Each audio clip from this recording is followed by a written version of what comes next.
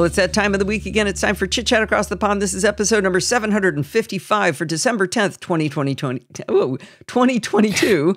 And I'm your host, Allison Sheridan. This week, our guest is Bart Busschots, back with Programming by Stealth number 142. What's up today, Bart? It's been quite a while here. I've been having so much fun trying not to kill myself in the frost. But so far, so good. I'm still here. I almost had to put on a long sleeve shirt, so yeah, I'm suffering too. Oh, Woogums. I was delighted today that it crossed zero. So that meant that the ice got to go away. I literally saw people in down jackets, toques, winter hats and Uggs, and I was walking the dog in shorts and a t-shirt. I was chilly. I'm not gonna lie, but really, Uggs? Yeah, I got made fun of because I was wearing shorts to work this week, but I had like really good leg warmers underneath the shorts. But you still have shorts on. And I was like, yeah, but my legs are really warm. Well, we aren't this week in weather. We're going to have to kick in. It looks like it's an exciting week. I think it is. So we are kicking off the official project to migrate the Perl XKPassWD module, which I'm not going to say its name, because it's too difficult to say, to a JavaScript module, which I'm going to call XKPassWD.js. I can say that. Yeah, I thought you might like that. And initially, I had called it HS for Haystacks, because initially my thinking was to combine Steve Gibson's idea of basically repeating the same character over and over again to give you length for free with the concept of XKCD-style wordy passwords. And in reality, the only presets I ever ended up using were ones that didn't repeat things, because a lot of really naive password managers are like, oh, you're repeating something, your password must be insecure, and they stop you. Oh, okay. And so the repetition thing doesn't work. So actually, why bother pretending the haystacks are there? No, this is purely inspired by XKPassWD. So let's just. I guess the long part could have come from haystacks, but it was just too hard to say HSXK. Those four letters just don't work together. So, this makes me really happy. So it's XKPassWD.js. Yeah, that's what I've decided on. So yeah, I feel like we should have balloons. It's launching. The project is launching. Yay! So I guess the biggest part of the project launching means that the Git repository exists. That's probably the biggest thing. And I've also put quite a bit of work into an initial README, which has helped me sort of structure how I want to put the project together. So you can bookmark this. This is the genuine repository. And then the project is going to evolve in 3 phases. So phase 1 is where I'm going to build out a project skeleton. And to be honest, simply creating the repository and this initial README is part of that, building out the skeleton. So while we're in the skeleton-y phase, it's going to be basically me arranging all the furniture and preparing for the party, effectively, preparing to host guests. So the big outcomes that need to be done before I consider the skeleton phase finished is that the UML class diagram has to be completed, because that is going to be our Bible for phase 2, which I'll describe in a sec. I also need to have ready to go when I open the doors contribution guides for the developers, because if you want, the last thing you want to do is to start building up technical debt from the start. I mean, it is going to happen, but let's have that happen as far in the future as possible. So don't bring it into the house first. Yeah, exactly. Don't walk in with your dirty shoes into a clean house. Let's at least try to keep it clean for a while. So I want to have the various guides ready for developers, outlining the code style, our Git branching policies, our style guides for Git commits. Basically, figure out exactly how we'd like to run the project and try to have it all documented in a friendly, obvious, easy to follow way. So, because I want people to do things right, but not because I'm an evil, school marm, but because it's just, I've made it easy and I'm just asking people to please be nice and it should just work. So I want to make it as easy as possible for it just to flow naturally, that we do things right. I'm going to give you an analogy that really says why this is such a great idea. In the olden days, in the before Christ was born, I used to do drafting with a pencil or sometimes a pen on Mylar, and on a big old drafting board. And we eventually migrated over to using the computer, and that was very exciting that we had 2D CAD at the time. But an effort was begun to create standard notes. So there were notes on your parts that would say like bond per HB 8-5. That's the one I always remember. Was that's what you always bonded two parts together with. That was the bonding material. It was the spec for it. And what they wanted was it to always be written exactly that way. They wanted standard notes. And a lot of people, kind of got annoyed. Like, I've always written it this way because I'm 100 years old and I don't ever want to change my ways. And I looked at it as like, I really could care less about that. That's the last thing. I just want to be able to go bond, and it goes, okay, which one? This one, click, and it spits out the note for me. So having a structure, I think, just frees you up to do other stuff where you don't have to wonder, does Bart like spaces or tabs? What am I going to need to do here? And by the way, you can teach if you're using Visual Studio Code, at least, you can tell it when you save it, converts it to the way the style guide says. So I can put two spaces in and it'll make it tabs if that's what you want, or vice versa, I think. Yeah. That's what Helmut tells me anyway. Oh, no. Well, we're going to be using JSLint. So there's going to be a JSLint config file in the project. So your editor, if it's JSLint aware, will pick that up automatically. And it means that if you're using any of the modern editors, it should just work. Right. But it fixes it for you. You don't have to sit there, getting yelled at all the time and fixing these little errors. Exactly. Yeah, like VS Code will certainly just say, oh, okay, that's what they want in this project. And you'll type away doing what you want, and VS Code will have your back. And it will do whatever the spec says. Yeah. So right. And in theory, in the big picture, we don't care. We want it all just to be consistent. And you say we in some of these sentences, and I suspect that it's mostly I, as in Bart, will be making these rules, but perhaps with an appeals process. Oh, definitely. I mean, I will absolutely. But you have 51% of the vote, right? I guess I'll do a Mark Zuckerberg on it and say that I have the magic extra share. Ew. No, my old boss Bart always said it's a democracy, but I have 51% of the vote. Okay, we'll go with that then. But no, I'm completely open to, any sensible argument will always find an ear with me. But if your argument is because I have an emotional reason I want to do it this way, you're less likely to succeed. Right. But if it's practical and it solves some problems, then that's a conversation at least to be had. But I think, again, that's just as important as this whole standard notes kind of thing I was talking about, was you have to have somebody who has 51% of the vote. Otherwise, nothing gets done. I believe the common phrase is benevolent dictator in the software world. The Linus Torvalds in the Linux kernel. There's one guy who led was it Python for ages, a Dutch guy who then retired and caused chaos. It's a lot of successful projects have a person who has an idea, who's in the driving seat, but it's still an open source thing with a lot happening. And I'll be honest, I have a lot invested in this code. This is my baby, so it's kind of sure. Yeah. Let me ask you. Does it get down to things like British spelling versus U.S. spelling?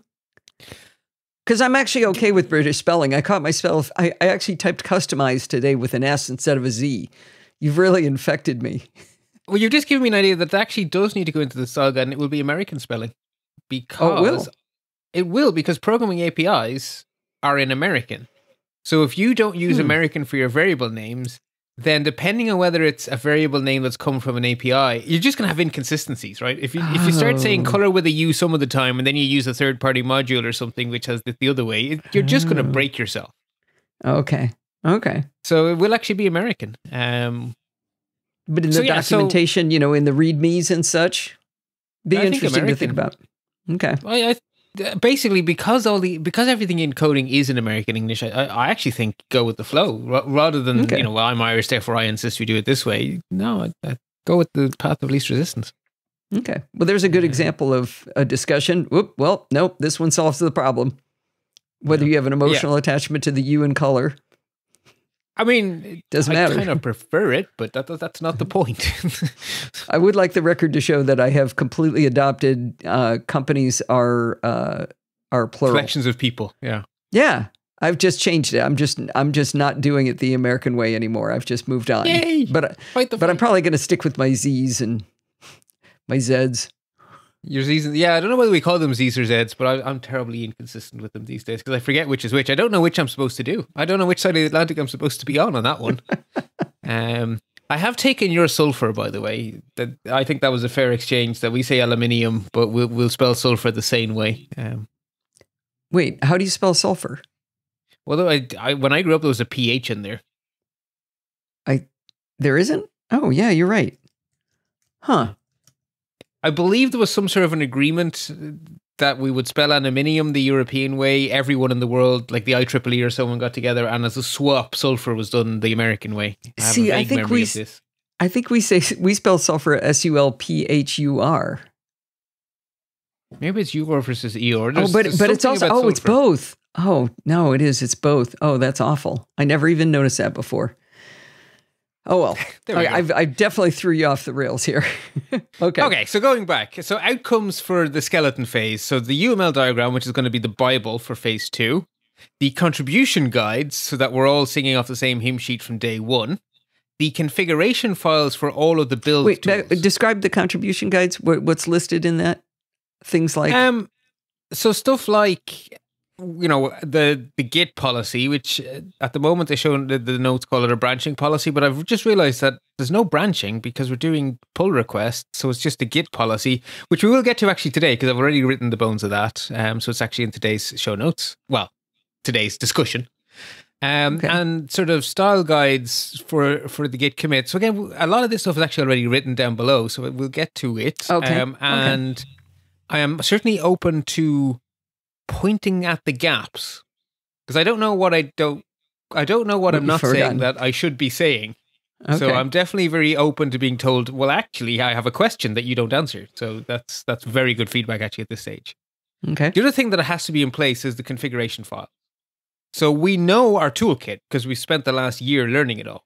So we know we're going to be using Webpack. We know we're going to be using JSLint. We know we're going to be using JSDoc. We know we're going to be using Jest.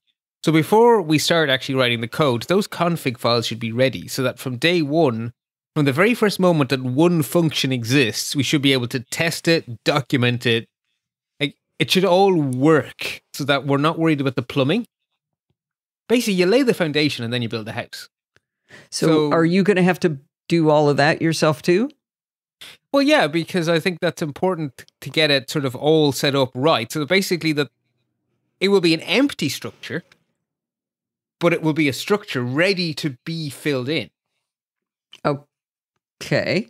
No, but I mean, if you're talking about the configuration files, so you're going to have to write the configuration files. You're going to have to create the UML class diagrams. Yes. You're going to have to write the contribution guides. Yes. So this is all still the skeleton phase, right? And then the last thing I want to have ready to go is the automation scripts to basically go, npm run build, and it will spit out the world's boringest build. A big pile of emptiness, but it should all be ready, right? It should all be ready to go. And at that stage, then, we move on to stage 2, which is... Wait, will the build come up with a failed test suite? Because it's supposed to fail day 1, right? I imagine it will. It'll certainly fail some of its tests. Probably all of them, in fact. Yeah. That's what it's supposed to do, right? It's supposed to start by failing. Yeah. I may leave it with an empty class, in which case it'll pass the first test class exists and then fail everything else. Okay. But yeah, yes is the short answer. So at that stage, when we have a skeleton, what will be added around that skeleton then is going to be a direct port. So we have the UML diagram, so we're going to implement it. And we're not going to add new bells or new whistles. We're going to make XKPassWD work. So with the same feature set it has now in Perl, we're going to make it work feature for feature, bring it across.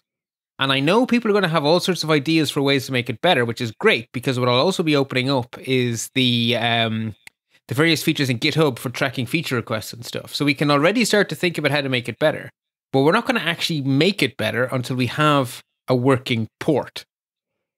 And at that stage... Are you sure? 80% sure. Let's make a little dollar bet here. $1. Whether any enhancements are included. And I just can't see us keep I wouldn't. doing Okay, that. I won't take the bet of 0, but I will take the bet of a small n. Like, we don't want to get distracted because it needs to actually get to the point where it works before. I want it to get there soon, because the real problem here is that the website is currently running on an ancient Perl version. And right. one of these days, that is going to fall over in a heap. Right. That version we're of Perl racing the sands of time. We really are racing obsolescence. Yeah. So I really do want the direct port. So and now, when you say direct port, though, is this just Perl to JavaScript? It isn't the website. Correct. It's just this entire repository is just the module. So when this repository is done, this repository will have 2 children. It will have one for a new command line version that will probably be slow to arrive, and one for a new web interface. So those 2 projects will have as dependencies this one. So they will have as one of their dependencies this project. So you know the way with NPM you can specify your dependencies, like you would bring in Node.js or something. We will be bringing into the web interface the XKPassWD.js module. Exactly. Yeah. This is where I'm sure I'm going to struggle is for me, programming by stealth got more real when I could see it. I could see things happening. You know, I changed the code here. Whoops, that button is lined up against the left side. Now, it's supposed to be on the right. I can see what's wrong. Or I pressed the button and it got the wrong answer, but it was visual. And so this is going to be all not visual. Well, nothing will be. Yes and no, because there is going to be example code, because no documentation is complete without example code. So the example code is going to have to exist in some sort of a something shape. Out on the screen. Yeah. So it may be a very simple interface with a button that says go and an output, as opposed to 20 million controls for setting all the different options. But it has to be something to good to show it working, right? You can give me hope. So yeah, there definitely does. And the other thing, of course, is there's nothing to stop you at any point in time making a project in your Git account that says one of my dependencies is XKPassWD.js, and you can make the world's fanciest GUI and work away to your heart's content. Well, and in the future, that's what people can do too. That's the point. In fact, that is the hope. Right. The desire, right? Because the whole point of making this an open source library is that people do use it. So if you have a website and you want to give people a button to say, make me a default password, well, why not make some of these nice default passwords? Why make them all suck? Or all be impossible to type or say over the phone, and because that's the big thing. Oh, we've set you a temporary password, uppercase S, lowercase j, exclamation point 22.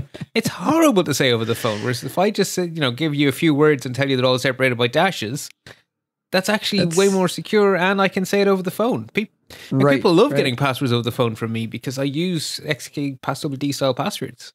That's the only way I do it. That's really secure, and I was able to write it down. It's like, that was literally the Here's point. how I did it. Now, I told Bart in text that I was a little worried that we were being, another thing we're racing is whether passkeys are going to be available everywhere on the internet before we're done. And so he said, that means we have infinite time, Allison. Right, and passkeys, think about it this way. Did the GUI kill the command line? No. Will VOR kill the GUI, which didn't kill the command line? No. So passkeys are going to become a part of the mix, but passwords are going to be a part of our mix in all sorts of different places, because what's your fallback going to be? What are you going to use? Like, it can't be passkeys all the way down. Okay. They can provide us an awful lot of convenient security in an awful lot of places, but it's never going to be passkeys all the way down. Because even if your passkeys are in 1Password, what's going to protect your passkeys? One password. Yeah, the most important password to create in XKPassWD is your 1Password password. Agreed. Yeah. That and your Apple ID, because you have to type that all the time. Yeah, people see me typing my 1Password and it's like, wow, that's long. It's like, yeah, but it's actually easy to remember because it's a nice phrase. I won't say what it is, but it's an XKPassWD style password. And I have a little image in my head, and that does the trick. Okay, so feature for feature of the Perl module to JavaScript, most of that, because it's all functioning and it is creating passwords in the way that they need to be created, and all your math entropy calculations and everything, there's really no reason to enhance any of that today. correct, because it works, right? The problem with the old site isn't the passwords, it's the UI. It's the right. That's where the enhancements have got to come in, and they obviously will, because it would be hard to code it just like it is now. That site was coded before the concept of a mobile phone capable of rendering a real website existed, right? At that stage, it was WAP, if you remember that garbage. Oof. Yeah, exactly. So, the current interface is just not fit for purpose. So, during the phase structure 2 here. Mm-hmm. Yeah. So, during phase 2, we'll be implementing the feature for feature. Basically, the UML class diagram will be translated into actual code. That is ultimately the whole point of the direct port. Pull requests will be open, so people will be able to contribute documentation. They will be able to contribute code that follows the UML diagram. I will happily take it on, because any function that you guys implement that's in the UML diagram that I don't have to implement is less work for me. So the UML diagram is the Bible, and anyone can follow that Bible and send pull requests, and we will merge them in. The issue tracker will be open, so we can use it to track the bugs we're making as we go, because there will be. And B, we can use it to start collecting enhancement requests. Sure, we're not going to do them until we have a working port, but why can't we discuss them? Why can't we have those conversations? Absolutely no reason. While people are keen and while people are excited, capture it. Get it written down. We can start triaging them, start ranking them. What's the most requested feature? What's going to be priority 1? What do we put as our first milestone? We can work on all of that in parallel to writing the code. And they can be different human beings. So we could have some people doing documentation pull requests. We could have some people writing just the code. We could have other people improving the test suite. I mean, you don't have to do everything. Right.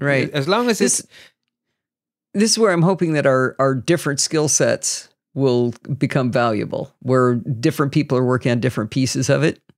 Exactly. And particularly during phase 2 here, think of it like a coloring book. The UML diagram has drawn all the lines, and we just have to fill it in. And anyone who can color in any piece is welcome. Doesn't matter what type of piece you want to color in, right? We've all of these pieces need to be colored in, so get coloring and submit your pull request. So the outcome of all of this will be obviously an ES6 JavaScript module that implements the API in the UML diagram, detailed documentation, a test suite with full code coverage. In other words, every function that exists should have a test. In fact, should have many tests. And there will be a package in NPM, so you can go npm install xkpass.js. So it has to be in the official repository and ready for people to use. And then we will consider phase 2 complete. And then we move on to effectively the indefinite life of the project. So maintenance and enhancement. Fix any problems that show up, deal with any new APIs. As JavaScript, the language evolves, there are probably going to be things we want to do in whatever ES8 brings along, we will probably want to put some of that new JavaScript into the API, because if you think about it, if we had done this port before promises existed, we would do this port very differently. Right. So whatever new philosophy comes along to JavaScript, we'll probably want to bring it into this project over time. So that's what I mean by maintenance, right? Code that isn't looked after goes stale. It's like bread, right? Keep it alive. I like it. So there's something big missing from this. Where does the website come into this? Well, the website doesn't come into this project. The website, remember, is a second project. So once part 2 is complete, the website can start. It will be a separate Git repository, which will have as a dependency this one. So it's going to be like a year from now before we get to start building something that we can see what it looks like. I don't think so. Because a direct port is donkey work more than thinky work. So by Easter, I would really like to be worrying about how to lay out Dropboxes and things on a web interface. Okay. Once that UML diagram is there, coloring in between the lines is a very different thing to designing something from scratch. You haven't seen how long it takes me to write a single bash script, so everybody else is faster than I am, so... Practice makes perfect. I spend a lot of time writing code. I'm pretty quick at Right. To me, what slows me down is figuring out how to do it. But when you're following a diagram, you're implementing a known spec, you kind of get into a flow state, and it just, yeah, I think more mature developers definitely do. I'll send Dorothy a question on some code, and she'll say, "Hang on, let me write you an example," and like 8 minutes later, there's a working, functioning class and all this other stuff. I'm just like, oh, geez, come on. Well, I think I could write a for loop in 15 minutes. But I sort of think of it like the first few times I had to write a technical document in technical voice, it took me forever to get something that didn't read like it was written by a 5-year-old, right? Something that looked like it was written by an IT professional trying to communicate with other IT professionals. That used to take me so long to do up, a service definition or documenting a process or something.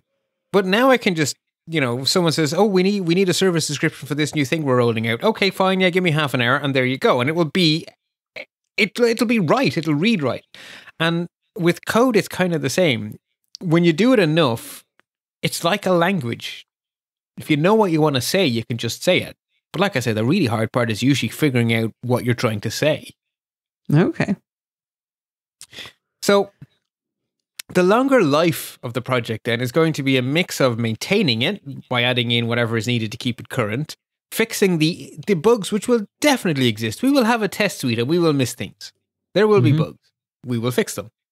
And then there will be the various enhancements that people request and so forth. And hopefully that keeps it running, as a living thing, right? Responding to people's needs, responding to changes, and continuing to adapt and evolve as makes sense to the people who actually use the code.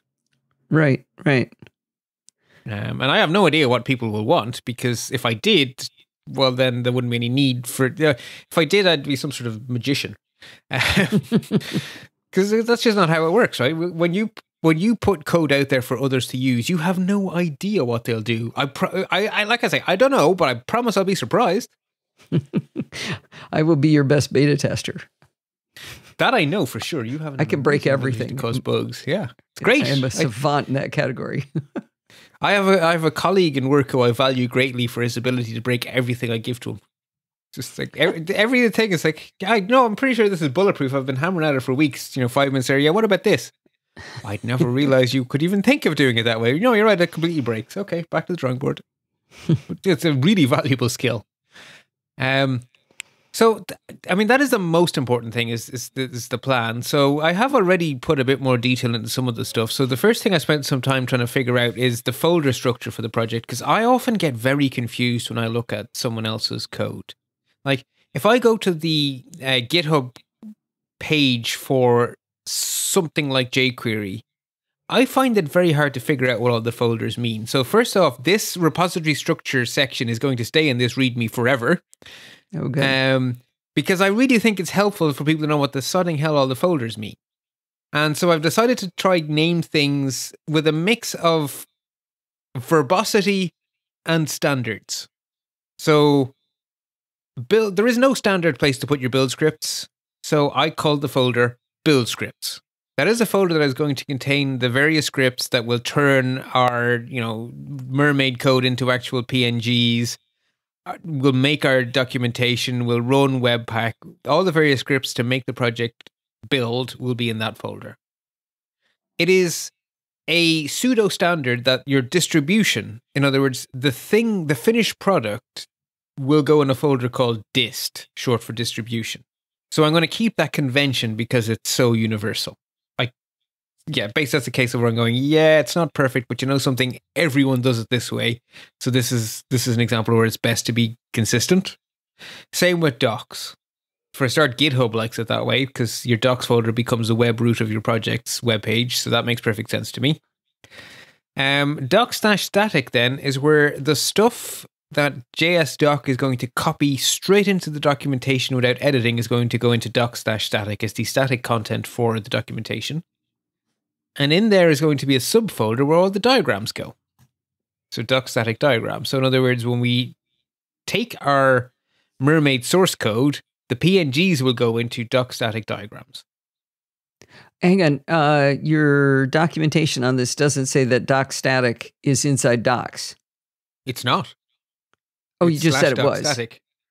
Okay, you just said it was No. inside it. Okay.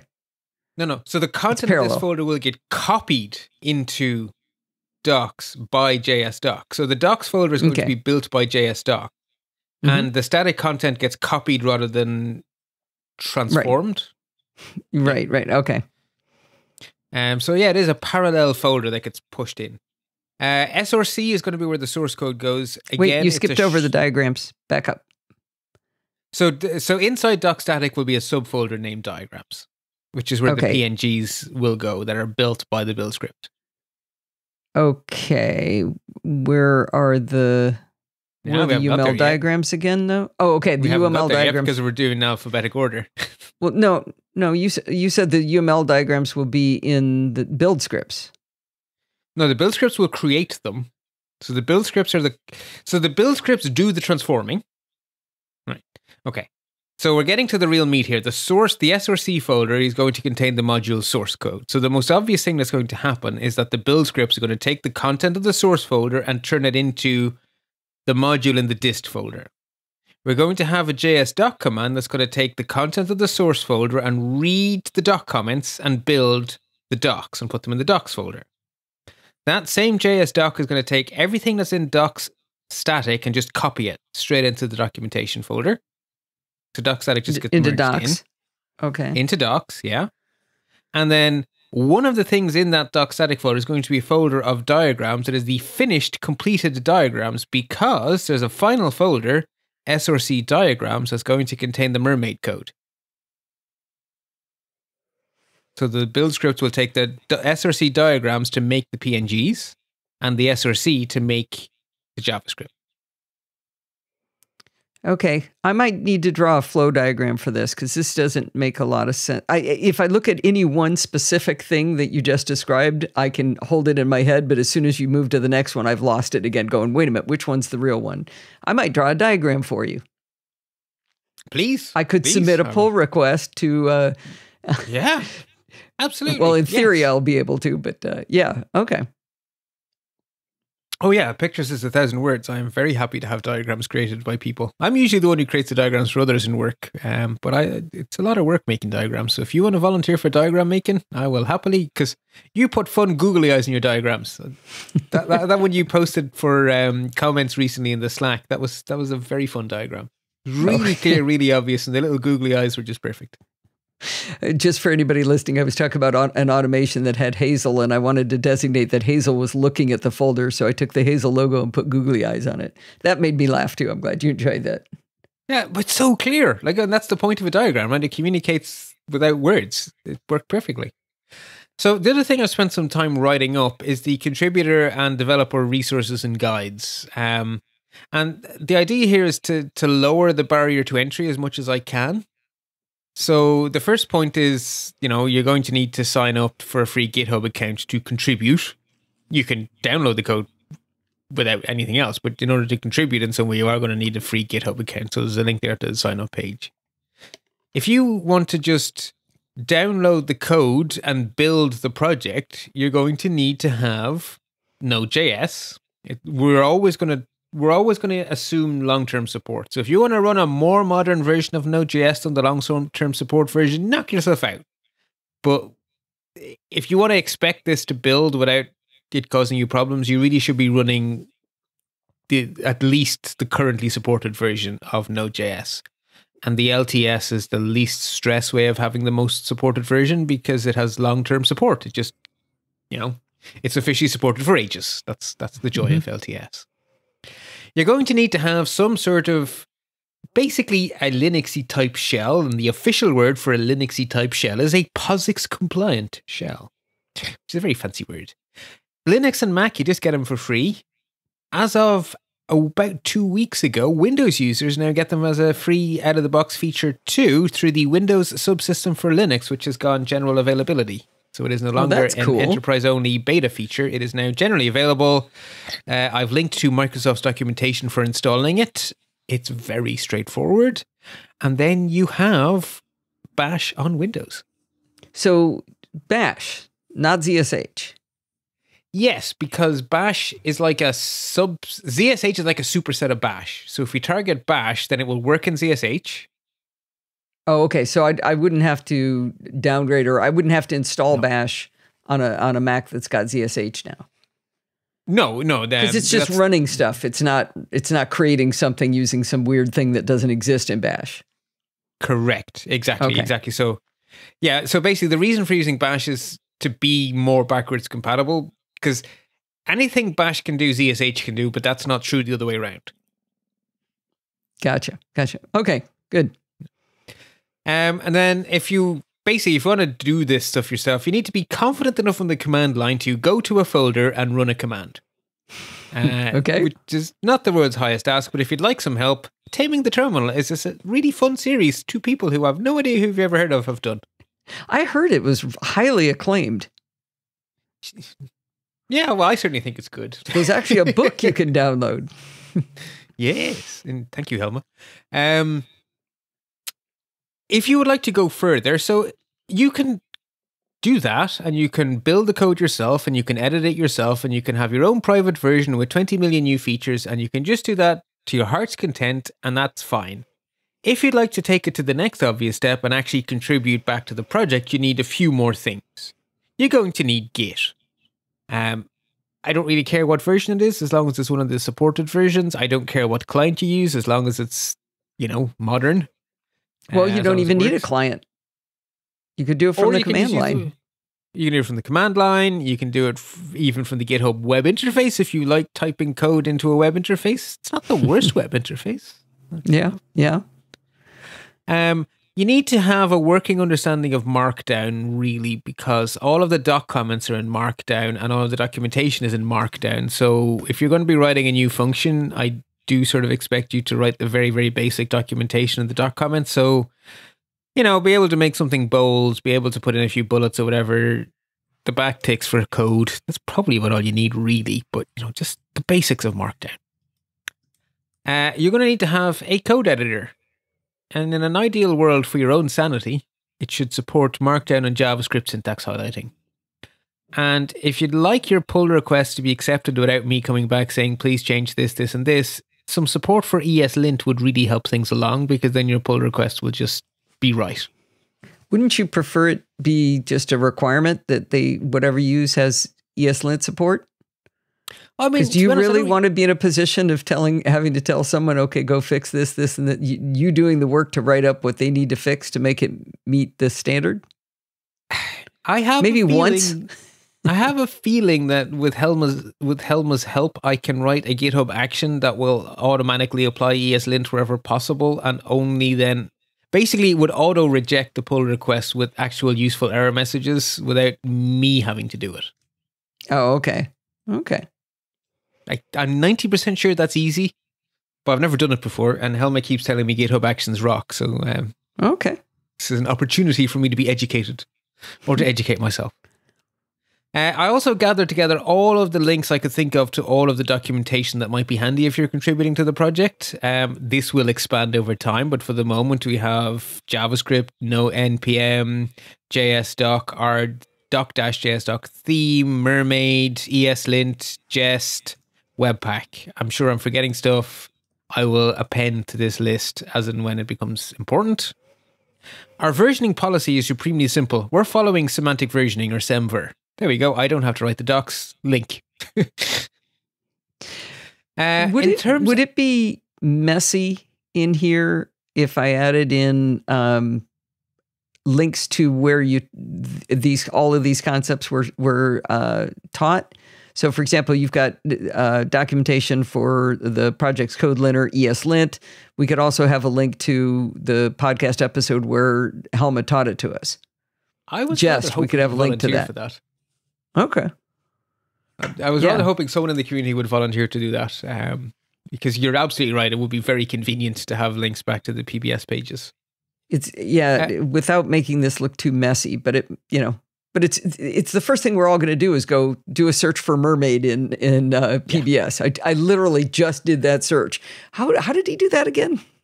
Yeah, I'll be doing the same. So you're dead right. It would be very handy to have. So you just pop them in brackets afterwards, PBS, and then the number. That'll do it, right? Mm-hmm. Yeah. Yeah. So yeah, that shouldn't be messy at all. Actually, it should be really helpful. In terms of source control policy, then, Git commits that are going to be merged into main will be titled in line with the conventional commit approach. So again, this is a standard we talked about in PBS. So I am going to use conventional commits. Right. Point 2 here. I am going to be the one who gets this wrong, so you can all shout at me when I get it wrong. But I did a bit of reading a few months ago I was doing a presentation evangelizing Git in work, and I decided to read the best practices for Git, and I was horrified to discover I have literally been doing it wrong all along. It is a convention that you always use the active voice when you are writing Git commits. You do not say added. You say add. So the comment is not added documentation for whatever. It's add documentation for whatever. It's what the commit does, not what it did. Why does that matter? That is how, and now that I see it, if you go to anyone's release notes, they're always in that format. So that is Git best practices. I'm going to obey the best practices, and I'm trying to teach myself to do it in all. Because it's a best practice, I'm trying to do it everywhere. So, and I'm going to get this wrong, right? So not fixed typos, fixed typos. Yeah. So what? But that sounds like I'm telling you to do something, not that I did something. The commit is doing it to the code, so that's why it's in the active voice. Fixing typos. No, active, not present tense. I know it took me a while, but keep an eye on, when you see a change log, keep an eye on the tense, and it's the active tense. And I didn't notice it. I've been doing it like years of not using the active voice. Years. And then once I read on the Git website, like right from the bloody horse's mouth, and this is the best practice. And once I knew what it was, I started looking for it, and it's like, oh, look, there it is. There it is. There it is. Like I say, I've been doing it wrong for years. I will do it wrong. At this stage, I'm at about 60% of the time I get it right. And then the other 40% I go and edit and then push.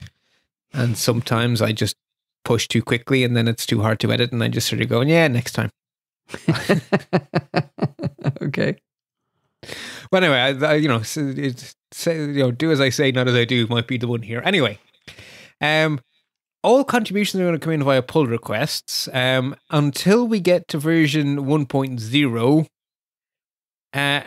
Basically, until we get to the point where we've implemented the UML diagram, I'm only going to accept pull requests that implement the diagram. So we're moving towards the diagram, and I am going to be perfectly happy to merge things that don't pass tests and stuff, because we're just filling in, we're filling in the coloring book. So I'm not going to be a stickler and say, oh, you've written a function, but you haven't documented it. Like, no, until we get to version 1.0, if it moves us towards the target, it's welcome. Doesn't matter if it's half a thing or a quarter of a thing. If it moves us forward, bring it on, bring it on. Once we get to 1.0 and we have effectively a working product, well, we have to be stricter in what gets merged into main. So to merge into main, it has to be, the word I'm going to use is atomic. It has to be a complete logical thing, right? So if you're adding a new function, where you actually add the whole function, its doc comments, and its tests, right? If you're bringing in a new thing, you bring the thing. But an atomic thing can be failing. Not once we go to 1.0, right? No. But I'm saying beforehand. Oh, you're talking about after it's... I'm talking about after. Yeah, before. Okay. It just, okay. Yeah, as long as you're coloring within the lines, bring it on, right? That's my analogy to the coloring book, right? I like that. So if I've colored within the lines, but I didn't color in all of the parts of the thing, that's okay. That's okay. Bring it in. Bring it in. So I come behind Dorothy writes part of the class, or she writes the class, and I write the after she does it, I write the tests. Or I write the test and then she writes it in. Either way, either one of those things could go in separately. But once it's at 1.0, then it's got to be wholly fixed each things. Piece is a whole. That makes sense. Exactly. That makes sense. Yeah. And so what do I mean by a whole? Well, all the tests have to pass, or it's certainly not going to be merged into main. If you're adding new code, that does something new, well, then we need new tests because you're adding a new ability, so that should be tested. So it should come with its whatever tests are needed should come. If you're only fixing something, well, then there's no need for new tests. But if you're adding something new, it needs to come with its tests. If you're adding something new, it needs to come with its doc comments, right? So if you change the meaning of an attribute, you have to document what's changed. If you're adding a new attribute, or if you're adding a new function, or if it has to come with its comments, because otherwise we don't know what it is, right? A function that isn't documented is mystery meat, and we don't want that. Okay. And I'm going to want your code to be in line with the project style, which is basically going to be defined in the ESLint config. But ultimately, right, the style guide, at the end of the day, the simplest way to think the style guide is take your lead from the existing content, right? Look up, look down. If your code looks completely different to what's above you and below you, make it not look completely different to what's above you and below you. Okay. Right? That ultimately, that is the golden rule. A few little housekeeping things, right? Markdown is a very flexible language. So to avoid confusion, wherever Markdown has multiple options, I'd like us to pick one and stick to it. So you could use a minus sign or an asterisk for a bullet. I would like us to use the asterisks. You can use underscores or stars to make things bold. I'd like us to use stars. You could use underscores or stars for italics. I'd like us to use underscores. Because to me, star looks bolder. Yeah. And underscore looks softer. In terms of headings, I would like us to use the pound sign, the octothorpe, for even H1s, rather than the other thing where you can have heading colon and then the underline. I never even heard of that. Okay. Good. Great. Then you're not going to do it wrong. And if you're adding a multi-line code block with the 3 backticks, please use the language specifier, because that will make syntax highlighting look a lot prettier. Yeah, the only reason I know about that, if you ever look at the raw files for Bart's documentation for programming by stealth, you can see how it's done. That's the only reason I know that even existed, that it causes the syntax highlighter to be happy. Yeah, and if you leave it out, a lot of Markdown editors will guess at the syntax. And so if you have a big piece of code, it'll probably guess right. But if you have a one-line code snippet, yeah, you as a human would have trouble, right? Is that C or JavaScript or Java? Toss a coin, right? So just tell it, and then it won't have to guess. There are multiple syntaxes in Mermaid. Basically, the one we taught in Programming by Stealth is the one I'd like us to use. There is another syntax that I haven't even told you about. I don't want it because it's horrible. Okay. And if you're using, basically, if your editor has ESLint enabled, then 99% of the style stuff is just going to work. The only thing I would say is if you're picking variable names, just look up and look down and try to keep it in tune with what's there. As a general rule, I prefer longer variable names so they're less fuzzy. So I like longer obvious variable names. Yeah. With capital letters for the camel case. The camel casing will be enforced by ESLint. ESLint will make sure of that. Yeah. Good. And then when it comes to writing the doc comments, there are two things where JSDoc is a bit like Markdown. It's a bit too generous in the possibilities. Please use @param, not @args, and please use @returns, plural, not @return. Okay. @return just breaks my head. It's an active @returns. That's an active verb, right? Right, and it also goes with @throws. Because there is no, you can't have @throw. It has to be @throws, but you can have @return, and it just looks so wrong to have @throws and then @return. Like, no, if it throws, it returns. I don't know, I shouldn't get so cranky about these things, but that one really does my head in. Anyway, so I've tried to write it all in as friendly a way as I can. Please help if there's stuff here that's not sensible, not clear, that you think is rude. It's basically what I'd like to be is that it's as easy as possible to contribute as constructively as possible. Because everyone who contributes something freely to open source, that is a gift. And I want to make it as easy as possible to give, but at the same time, give give constructive things. So I don't know how best to phrase it, but it's a give and a take. You've struck the right balance, I think. And by setting out expectations up front, it's not a surprise later when people are like, well, I don't want to use two spaces. I want to use a tab or whatever. You know, I don't want to write in active voice. It's like, yeah, but I told you the rules up front. Let's try to do it. I think it's easier to follow a structure than to not, like I said. I would agree. And I used to have my style, and I would take my style with me everywhere. And that just causes constant friction everywhere. And my approach nowadays is, if I am joining an existing anything, the first question I ask is, how are things done here?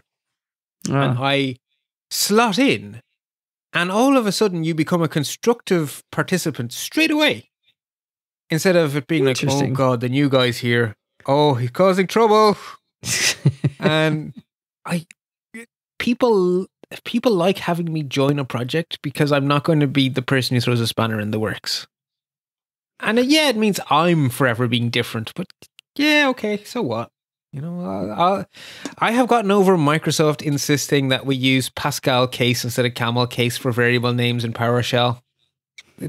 That one took me a while to not get wrong, but I got there. I can do leading capitals.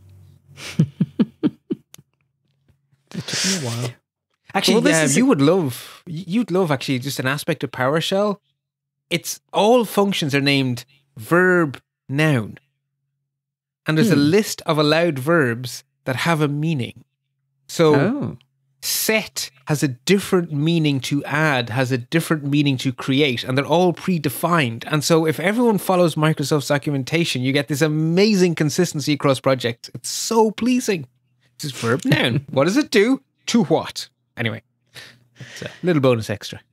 I like it. Well, this is exciting. I did notice this is episode 142. So we'll always remember it was almost 42. It was 142 was when the project launched. Yes, and by Easter, we're going to have working code. I heard the project manager declared it so. Yes, and the fact that I probably have a week's worth of annual leave in the week before Easter is probably why that'll happen. So I am worried about one thing in this, and it's how you are going to manage if you have to do all of the pull requests. Because you work for a living and you work long hours and you have important responsibilities and you got a home life. And I'm not sure I have to manage all the pull requests. I need to get the skeleton done. And once the skeleton's in place, I think others can be trusted to manage pull requests because there will be guides. I just need to make the guides exist before we can get to that stage. So I actually do think that there is room for there's like volunteers and there's like dedicated volunteers. So if people want to be dedicated volunteers, I think there's room to have a team of core maintainers, I guess is the terminology. Yeah, don't let me do that.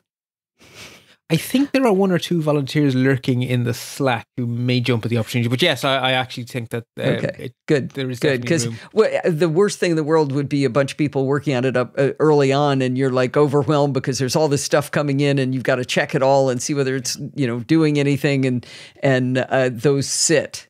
I think that's right. I hate it when I see a repo with pull requests and they're being ignored. That's just say no or say yes. Pick one, right? Right, you sometimes come to a place where it says, 98 waiting pull requests, and you're like, oh, I think this might be dead. Yeah. And people want it, which is really sad. Like, it's dead, but it's popular. Like, oh. Yeah, I hope that does work out in a way that it's not all on your shoulders, because that would be unfair to you. Well, no, it'd be fair to you. It's your project, but it would be unfair to the people trying to contribute, because we wouldn't be able to get there, I don't think. Precisely. So yeah, I think...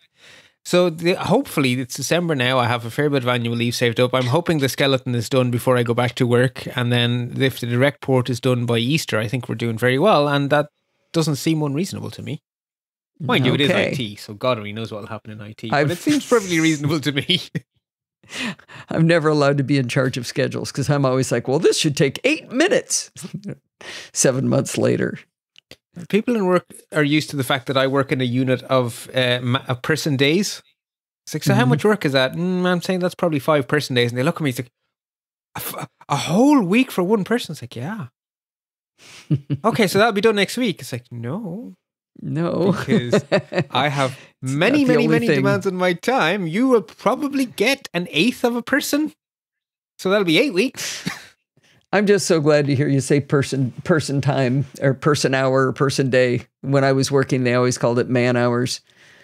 And there was a schedule once I remember up on a view graph at work, and it said 7 men. And I raised my hand, being the only female engineer in the organization, said, so apparently I'm not working on that project. And they were like, oh, I'm sorry. We'll fix it. And the next month it looked exactly the same. Still said 7 men. Yeah, I left that organization after that. Yeah. Not because of that one thing that was just endemic. But anyway, times have changed, so that's fun. But I'm excited, Bart. This is cool. I feel like we're not just fixing to make a plan. We've got a plan. Yeah, it says project plan. Look, it's a H1 and everything. All right, Bart. Well, I think we will we've decided to not meet. Wait, do we have one more? No. I think this is the last time we wear this hat until next year, but we have our security hat, which is a different podcast, which we will be wearing again before the year is out. Okay, so if anybody's listening to this real time, happy holidays, and we'll see you in 2023. Indeed. Whatever it is you do over the... Actually, it's not even winter for everyone. I was going to say, whatever you do in the winter season, and then I thought of poor Alistair sitting in the sun. Anyway, happy holidays, I think, covers it perfectly. So until then, lots and lots of happy computing.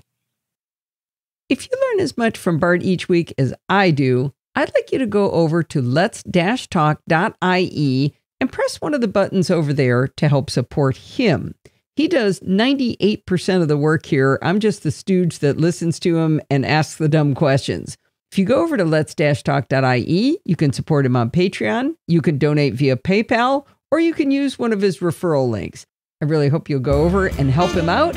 In the meantime, you can contact me at Podfeet or check out all of the shows we do over there over at podfeet.com. Thanks for listening and stay subscribed.